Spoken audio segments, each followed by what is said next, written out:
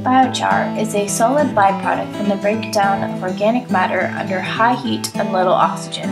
It has many potential applications and has become a popular topic within the research community. My name is John Miedema. I've got a company that I call Biological Carbon. We're located in Philomath, Oregon here, and at a timber yard. So there's a lot of biomass coming in here, and what I do is I take it and I put it into these machines here. There's a gasifier and a pyrolytic retort. And the point is that we're making carbon from the biomass in a controlled manner. We have excess energy that can be utilized for other purposes. But my main focus right now is primarily studying the carbon that I make. I've been using it for nutrient cycling in agriculture, to increase nutrient cycling in agriculture, and to do remediation work, capturing toxins in stormwater. So that in our region, biomass is going to get used as an energy source. And what I'm trying to do is prove that there's a fraction of that energy source that we can turn into carbon, as opposed to driving it all the way to ash, and find uses for it in society. And if we do that, then the economics are going to drive harvesting carbon from the atmospheric cycle. So what I do is out here we have biomass that's rotting, that's underutilized, and what I do is I take that and I put it into this system. So what happens on kind of a life cycle analysis, this material has an approximate 10-year life cycle before it would be rotting and fluxing the CO2 that had been absorbed from photosynthesis back into the atmosphere. Now when I take it and I put it into this system, I hold on to somewhere around 25% of that carbon as a stabilized form that is what we call recalcitrant. It has half-lives in the order of 500 to 1,000 years.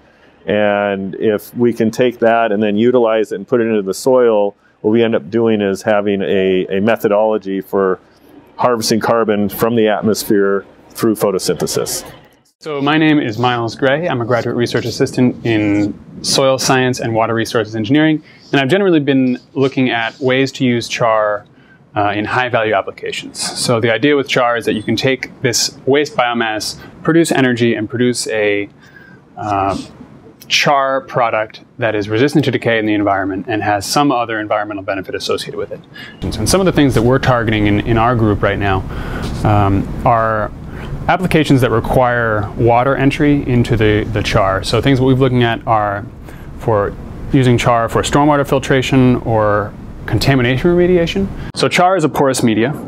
It has a lot of different pores. Water can move into those pores, and it's really similar to activated carbon. And activated carbon is already used in contaminant remediation. It's a little bit different. It's made to different specifications, but there's a lot of potential that you can use char, sort of made to a less technically advanced level for a much lower price point, and use it for applications that are really out of the economic feasibility of activated carbon.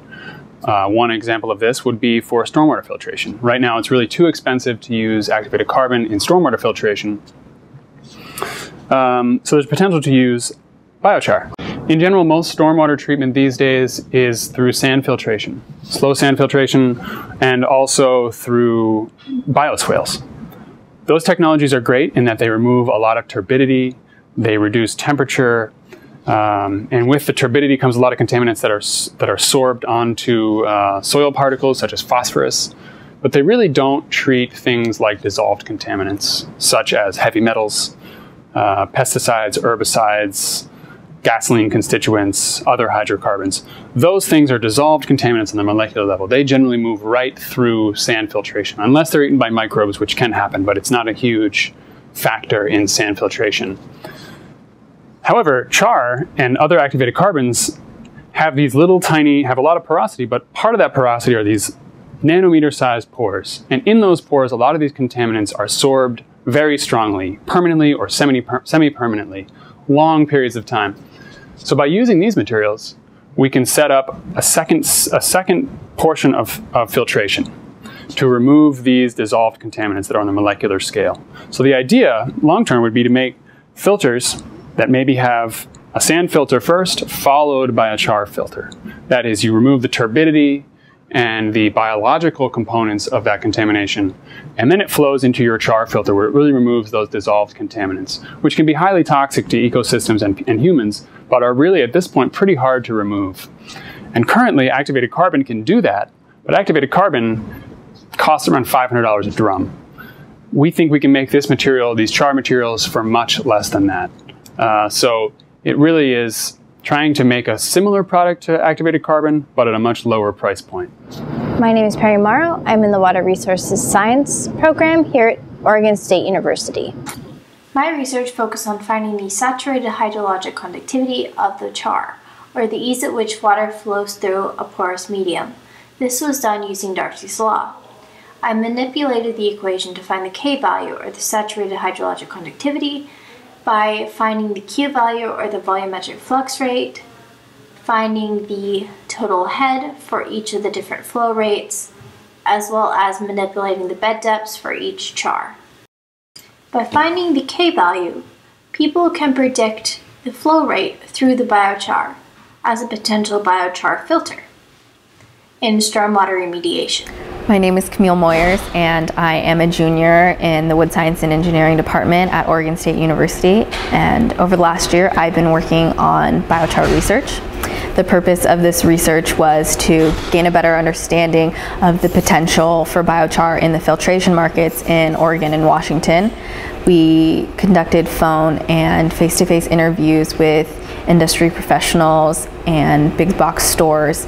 Primarily, we looked at companies that are struggling to meet benchmarks for the 1200Z, which is a permit within Oregon that requires companies to meet benchmarks as far as their pollutant outputs in stormwater and industrial water. What we got from this research is that there is a need for a product that works and helps them to meet the benchmarks of the 1200Z permit. They need more information about biochar. The research is kind of lacking right now, and they want to make sure that before they invest in making a switch to a product like biochar, that it's comparable to something like activated carbon, but is a less expensive alternative to activated carbon. Everybody wants a product that works, and they want a product that they can afford in the long term.